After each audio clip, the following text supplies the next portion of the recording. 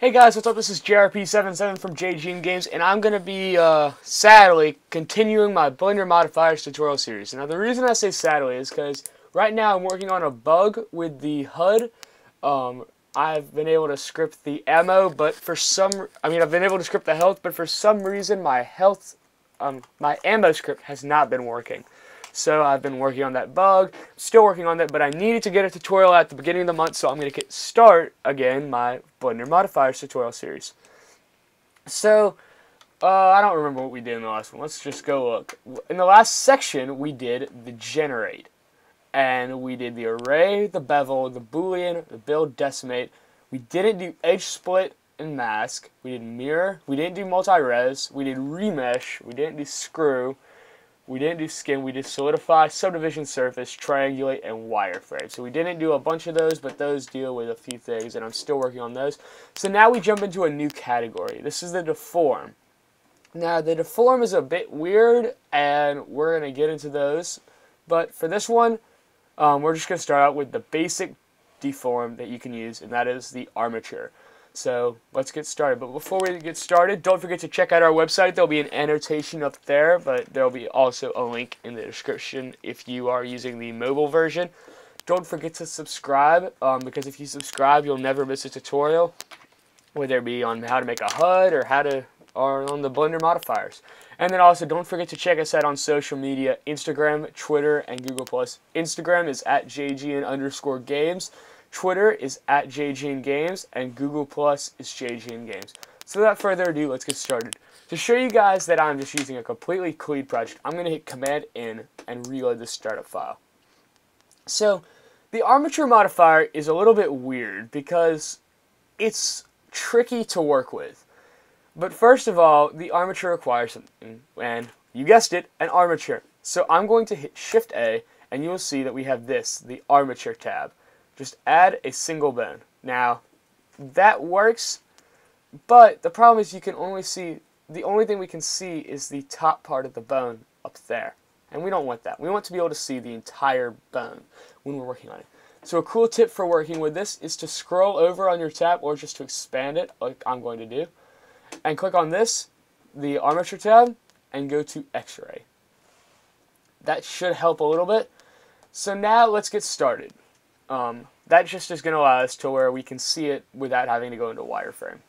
Alright, so now let's hit tab and let's add some new bones. Now, obviously you don't have to go Shift-A, single bone, and parent them to each other each time. That would be absurd, and Blender's way better than that.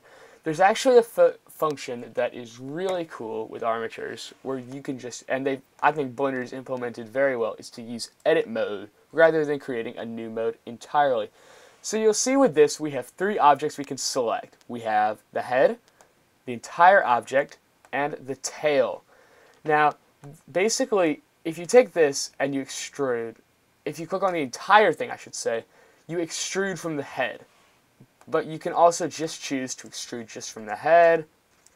You can extrude just from the tail. Whoops. So that's what we're going to do. I'm going to just Command-Z. I'm going to hit E to extrude. And I'm going to hit Z so I lock it on the Z axis. And I'm just going to move it to the bottom of the cube. Now that's a pretty standard rig right there. But let's apply this. There's two ways we can apply this. And I'm going to show you guys the modifier one first, because this is a Blender modifiers tutorial. So basically what I'm going to do is I'm going to click on this, whoops, move the cursor. I'm going to click on this object, the object we want to apply to. I'm going to go to modifiers, add modifiers, armature. Now for object, it's going to let you select the armature, and that should do just fine. I would go ahead and say bind to bone envelopes. I don't know what all those do, but now, dadgummit. Just ignore that, it'll go away. Stupid ad. So now, if I move this, you'll see it doesn't do anything. And that's because the process behind applying this is a little bit more complex than the modifier itself is. So I'm going to jump back into object mode, and I'm going to delete the armature from just the modifier from there. The way I found easiest is to just deselect everything, select the object that you want, then hit Shift and select the armature, and hit Control P with automatic weights. The reason that it doesn't work to just go in and apply it with the modifier is because it needs weights.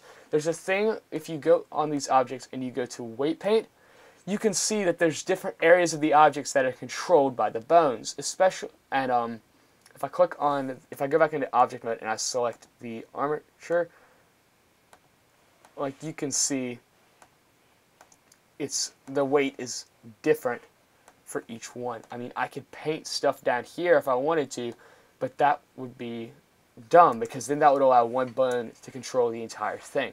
So that's basically what I'm getting at it. Understand me? Clear as mud? Good. So now I'm just going to jump back into object mode. I'm going to select this, and notice that now that I've gone into pose mode once, it allows me to go in there again every time I click on a bone. So I'm going to go into 3, and I'm going to just click on this bone right here, and I'm going to hit R, and now you'll see that the armature begins to work. But this is quite boring. I mean, you can use this for making ramps, for making speakers real quick, but it's honestly easier just to go ahead and make this yourself. So the way I like to do this, and I think the way that everybody should do this, is to hit Tab. That will jump out of your mesh presets, and you'll notice that it has automatically added the Armature Modifier. So I'm just going to go here, and if you subdivide twice, that makes it a much cleaner and actually a much cooler effect, because that's a little bit more complex to make. And if we jump into pose mode, we could go ahead and make this, I don't know, like that. You can even move the bones if you chose to. I can hit 1, not 1. And now you'll see, if you move the bones, it disconnects them from the parent, so just be mindful of that. And you can move them around, and you can rotate them, and you could create something really cool like that for 3D printing or whatnot. Armatures aren't just useful in modeling. I've seen them used in several things. I've seen them used in filmmaking, using the Blender engine for editing films. I'm dead serious, I've seen it used.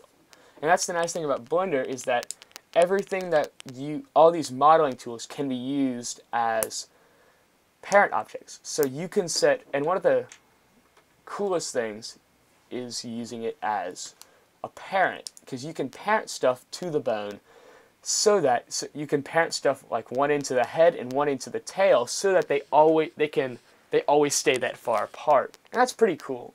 And you can see like where they're going and correlation to that. So that's something cool. That's basically all there is to the armature. I honestly don't have a clue about this. I mean, you can see preserve volume just really makes it bigger. Vertex groups, I mean, I would always keep that check. Multi-modifier, I don't know. Bone envelopes. Honestly, the only thing you need to know is how to apply it, and then you'll be set. So just remember, don't apply it from the modifiers tab. Do it within the shape. Thanks for watching, guys. I hope you guys enjoyed this tutorial. If you'd like to see this so-called HUD tutorial series that I've been making, there will be a link down there to watch the first one, in which we designed the static objects, not the dynamic objects, the static objects. There'll be a link down there. Yeah, so thanks for watching, guys. Hope you enjoyed it. See you guys next time.